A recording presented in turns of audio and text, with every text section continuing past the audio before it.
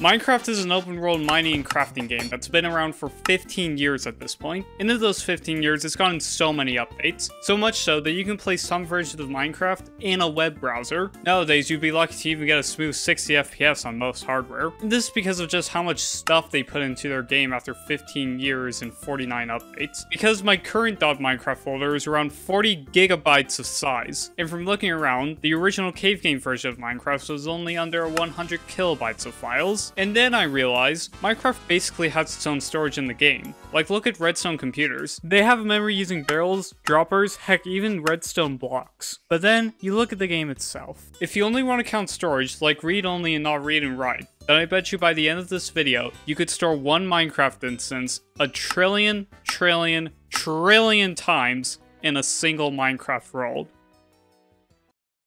First, we need to learn the basics. What is a byte? Well, a byte is 8 bits that we can represent in redstone lamps, with one lamp being 1 bit, on or off. We get 8 of them, and that's a byte of information, or 1 character on your keyboard, so just to write the script, you need 18,000 bytes. Now, that's a lot of bytes. But now, what's above a byte? Well, we use something called scientific notations, more specifically, the SI prefix system, to help us understand these numbers like kilobyte, megabyte, etc. So I should explain this. Each doubling of 1,000 is a new prefix, or snuffix, because it comes after. I don't know why they call it as prefix, but I'll call it as prefix. So 1,000 bytes is a kilobyte, 1,000 kilobytes is a megabyte, 1,000 megabytes is a gigabyte, and 1,000 gigabytes is a terabyte. And you guys probably knew about these names, same with a petabyte, but there's actually more beyond that. Beyond a petabyte is an exabyte, then zettabyte, then yottabyte, and in 2022 they actually added ronabyte and cutabyte after not adding anything since 1991. And then there isn't actually anything beyond that, so for later in this video when we reach these insane heights, I'll be using this Reddit post that actually goes into devabytes, which is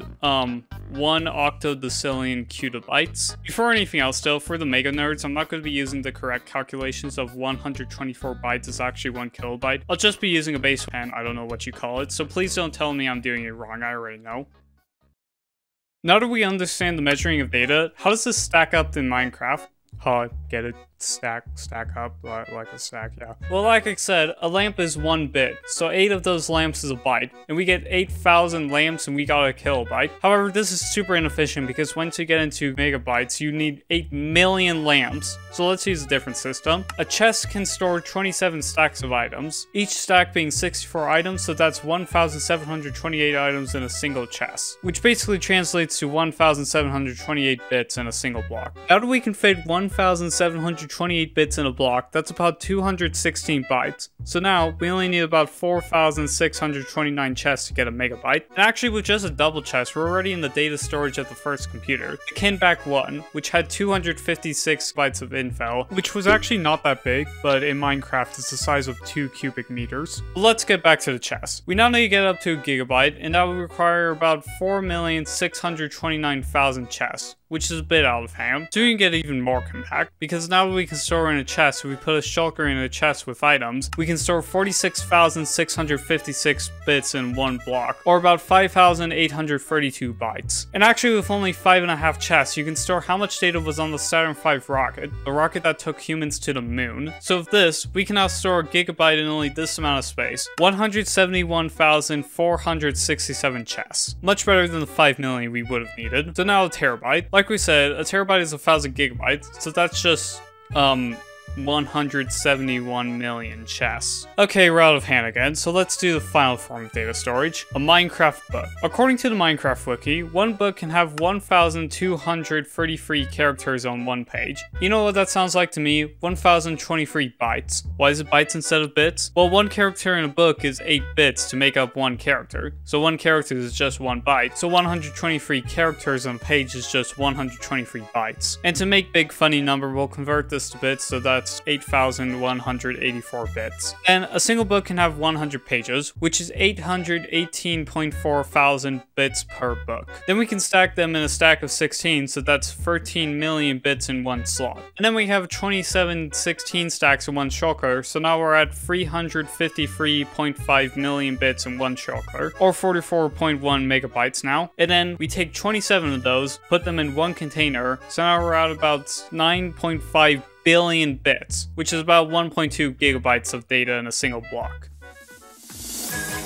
Now that we have a block that stores 1.2 gigabytes of data, what can we do? Well, with at least a double chest, we can now fit a single instance of Minecraft, and with 20 of them, we can store Minecraft plus an OS to run it. Granted, it would have to be Linux, but that's still Minecraft and the OS to run it, and Minecraft is actually supported on Linux. Now, how about some bigger numbers? The average OS installed drive is about 500 gigabytes, so with only 419 chests, we now have 500 gigabytes of storage. Now for our terabyte, and it's actually not that much. With only 838 chests, you've got a terabyte. Right there, in 838 chests. This is really efficient now, isn't it? Well, let's take it a step further. How about a petabyte? Well, we just take our number and times it by 1,000 again, so that's just 838,063 chests, which looks like this. This right here is a petabyte in Minecraft. But we can go further. How about some real world stuff, like YouTuber servers? Well, let's take a look at LTT, Linus Tech Tips, one of, if not the biggest tech creator on the platform. The LTT server was shown to have 2.5 petabytes worth of data in Corridor Crew's video on data, which was actually a huge inspiration for this video. Back to Linus. Given the fact that that video came out 2 years ago, we can probably guess that his editing server plus Vault has grown since then because of all of the server upgrades videos as well. So the best I can guess is that the LTT server plus its other servers are around 6 petabytes of data, and it's not there yet. They will be within at least a year. So what would that look like in Minecraft? Well, with only 5 million chests, I've now got a bigger server than Linus in a game he tried to make a server for almost 5 years ago. It's crazy that we can fit 6 petabytes and only 5 million blocks in a game that came out 15 years ago. However, we're not done yet because this isn't actually the biggest server on YouTube. Mr. Beast. Wow, great time making this bit because as I'm editing this, all the Mr. Beast controversy is going around. We love to see it. Mr. Beast has said himself he works with petabytes and petabytes of data and that he has a multi-million-dollar server. I think we had like petabytes worth of footage. Have a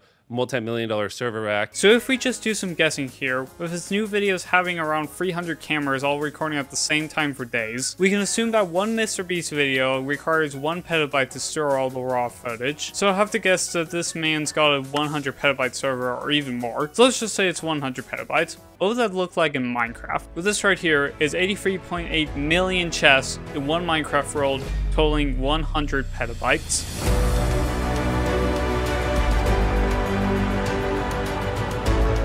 But anyways, with these 83.8 million chests, I now have the biggest data server on YouTube, but it's just for regular people. How about huge companies and supercomputers? This is where the fun begins. Data centers are what make up the internet. They're the actual physical places that host your sites like Google, Amazon, and Discord, or AIs like OpenAI and Copilot. And after looking around, it seems Discord might not even be over 100 petabytes in data, and one ChatGPT model is only like 1 terabyte, so we're just gonna be skipping these guys because they're too small. So Google, how much data do they have? Well, after some research, I concluded that Google has about 50 exabytes of data, which is 50 billion gigabytes. But for easier terms to understand, an exabyte is 1,000 petabytes. It also seems Microsoft has around 50 exabytes of data, so they're tied. So Google has 50 exabytes. We run that for our calculations. That's, what's 50 quintillion divided by 1.1 billion again? Yes, you only need 41.9 billion chests for Google. Really simple. Yeah, you heard me right, 41.9 billion chests. But that's okay because we can fit that in a single Minecraft world actually. So yeah, with only 41.9 billion chests, we can overtake Google plus YouTube. There's a bigger data hoard. Amazon. Amazon and AWS has around 250 exabytes of data. So now we just do 250 quintillion divided by 1.1 billion and we get our number. And it's to store all of Amazon in Minecraft, you would need 209.5 billion chests. This is such a large number, I don't know how to show it off. So here's a seed map, and if I had to guess, it would probably look like this. There's one more thing we need to convert to Minecraft. The entire internet. The entire internet is made up of 300 zettabytes of info, which if you forgot, each zettabyte is 1,000 exabytes, and there's 300 of them. So how will we calculate this? Well, we take a number of 300 zettabytes, which is a 3 followed by 23 zeros, and we divide this number by our total storage of one chest, which is 1.193 gigabytes per chest. So we do this, and it gives us our final number, 251.4 trillion chests. 251.4 trillion chests for the entire internet stored in Minecraft. And guess what? This is only 0.018% of a Minecraft world's data capacity. So now we get to the real point of the video. What is the entire storage of an entire Minecraft world? And now time to say the funny line because we're here. It's quite simple, really. To do this math, you only need one key thing. How many blocks can you fit in one Minecraft world? Well, let's do the calculations. One Minecraft world is 40 million blocks in the positive direction and 30 million blocks in the negative direction, which is 60 million by 60 million blocks. So that's already, oh god, how many digits is this? 3.6 quadrillion blocks for one slice. Now, we take our 3.6 quadrillion blocks and times that by the combined world bottom and height build limits. So that's 384 blocks from the bottom of the world to the top. And we take our number of 384 and multiply our quadrillion number. That's, oh god, we got an E plus number. Yay! Hello fellas, have you ever done insane calculations and encountered an E plus number and didn't know what the heck that meant? Well, it's really simple to explain and convert. Well, basically, in a number like this, 1.3824 E plus 18. It's really simple. The 1 represents the top number, so we can put that on a notepad as 1. Then the 3824 represents the numbers that aren't zeros, so we can add that as well on a notepad. So 13824. And then the E plus 18 basically means how many digits are in the number before the top number. So this includes our numbers that aren't zeros. So basically it's a 1, then the numbers, then E plus 18, it's 13824 followed by 14 zeros. So that's how you convert E plus to actual digits. Or you could use a site like this and instantly convert. Anyway, side quest completed. Now that we know the digits of our E plus number, that's 1.38 quintillion blocks in a single Minecraft world. Okay, if we forget for a moment what we're about to do, if we count one block as a bit,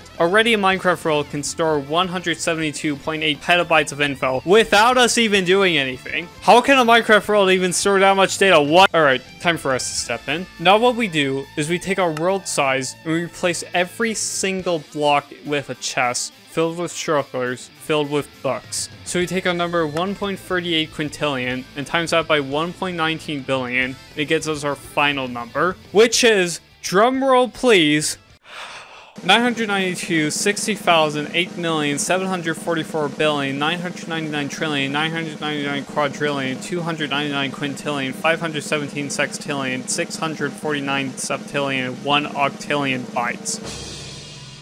It is 1.649 octillion bytes, which is 1.649 ronabytes. We just skipped yottabytes and went straight to ronabytes. So now, imagine this. You build up your Minecraft world, you've harvested every tree, every block, every single thing that exists is gone, and all there is chests. Just a world filled with basically infinite amount of chests, filled with an infinite amount of shulkers, filled with an infinite amount of books. This chest world you've made yourself is special though, because it holds all of reality in it. You have your Wikipedia district, your Google district, the entire internet area, all of it. Then you run out of stuff to log, so you went further. You proceeded to name every star in the night sky, every star plus planet plus moon, and even at that, you couldn't even fill up half the books that would exist in this wasteland you created for yourself. So you think, where did it all go wrong? Why did I do this? Who did this to me? And you remember, you asked a question. How much data could one Minecraft world store? And then you realize you haven't even answered the question because there's still 2 more dimensions. We've now gotten to the point where we're at a ronabyte of info. A number so big is unimaginably unimaginable. There is no perspective I can give you to help you understand this number of a wasteland you created. However, we can't just give up on ronabyte because cutabytes exist, and there's still 2 other dimensions, isn't there? Well, it doesn't actually add that much extra storage, I'm afraid. Both dimensions are the same size as the overworld, so we just take our number and times it by 3. So now we fill our entire Minecraft world plus the 2 other dimensions with chests, and we only have 4.9 ronabytes. not even a full 5 runabytes. But you saw the chapter name, infinite data. If we can see a number, this isn't actually infinite data, so even though you can store everything in just 4.9 runabytes, we can go further. Chest minecarts. A chest minecart can hold as much as a chest, however, because it's an entity, we can store more than one chest in a single block. So what if we had 2 chests per block? Well, now we're at 9.8 runabytes. Another 2 per block, 19.7 runabytes. So we've done it. Infinite data. So how much would we need to hit a cutabyte? Well, if only 208 chests for each block in our 1.83 quintillion block world times 3, we now have a cutabyte of info. Well, what the heck is a cutabyte? This number is so unbelievably big that there is only a few ways for me to show it to you. To reach a cutabyte with regular hard drives, with the biggest drive being the 100 terabyte extra drive made by Nimbus. Really, their name is Nimbus? Like Flying Nimbus from Dragon Ball? Okay. You would need 10 quadrillion 100 terabyte drives. Oh, not to mention the size of this or the cost. To even fit 100 quadrillion drives all with a form factor of 3.5 inches, you could fill all the land on Earth. But if you made a perfect line stacked with the long side next to each other, it would reach from Earth to the Sun almost 10,000 times. The distance from Earth to the Sun is 94 million miles, and they can travel that almost 10,000 times. And then the cost of all of these drives. The 100 terabyte extra drive costs $40,000, so times that by 10 quadrillion, you're looking at a check of $400 quintillion just to get all the drives you need to fill the Earth with. Alright, how about another scale to represent 1 known million? If you had a TV with a pixel count of 1 known million and the pixel density of a 4K 50-inch TV, that TV could fit 510 million Earths inside of it. Okay, but back to Minecraft. What now? Well, we now have infinite data. So how much would it take to get a devabyte? The unofficial name for octovigillion byte. Alright, why do stupidly high numbers have such stupid names, like really? Well, you need to fill each block with 202 octodecillion chest minecarts across the 4.19 quintillion block worlds. And there, you now have 1 devabyte in Minecraft, a number so big it is impossible to imagine and the data is basically infinite, which now means we can fit a trillion Minecraft instances in one Minecraft world. Big thanks for all of you for watching this video and my other videos, and big thanks to Corridor Crew and Map by Wings for their data videos, which was a big inspiration to make this one. If you want to watch those, they're in the description, and you'll also find a fact sheet of how I did all the math for this video. Or if you want to just watch more of my stuff, click here to watch how I made the world's fastest redstone keyboard in Minecraft. Also, we have memberships and supers now, so if you want to donate to me, you can anyways.